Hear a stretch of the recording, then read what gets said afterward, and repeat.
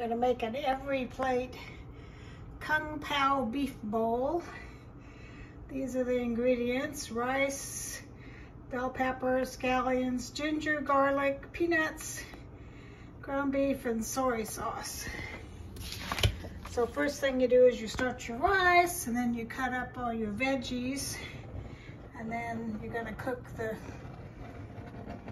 some of the veggies in, see here I've cut out, that's the green part of the scallion, which will be the topping, and then garlic, the white part of the scallion, ginger, and bell pepper are all going to go in this skillet. Cook them, and then eventually add the ground beef. So we cook this about 4 or 5 minutes till the bell pepper starts to soften.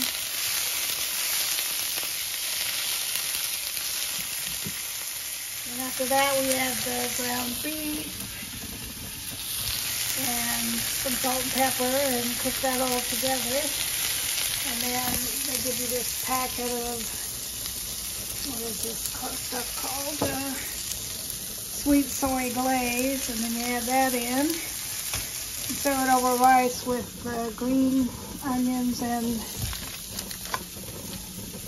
chopped up peanuts on top. So I'll show you the next step in a sec. And I browned the beef and added the soy glaze, and then you add a tablespoon of butter. And then when the rice is done, I'll serve it over the rice with the scallions and peanuts on top. I'll show you the bowl when I get that far.